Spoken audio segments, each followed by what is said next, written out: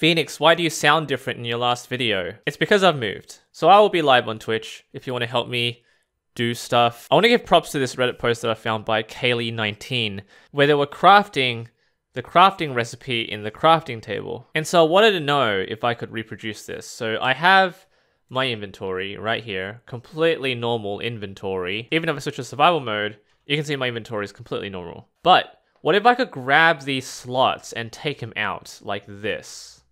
And I can just put it back in that slot. What if I could like shuffle them around here like this? That would be great. That wouldn't just be game breaking. It opens an entirely different feel to this game. So if I enter the crafting table like this, you can see the crafting area is completely empty. There's no crafting recipe, there's no crafting result. You have to make it yourself. So given what I just did with my inventory, I can grab these slots and put them in just like this.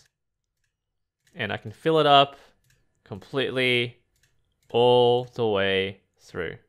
And that creates the crafting table. Now I can craft stuff. So there we go. And if I wanted to disable it so no one can use it, I'll just do this.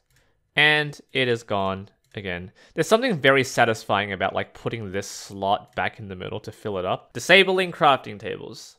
New mechanic. So that got me kind of thinking, because I'm arranging the crafting box myself and I can put the slots anywhere I want. In theory, I can shuffle these around. So the boxes don't correspond to the numbered slots anymore. So because the crafting grid is now shuffled, how am I meant to craft anything? How am I meant to craft my bookshelf?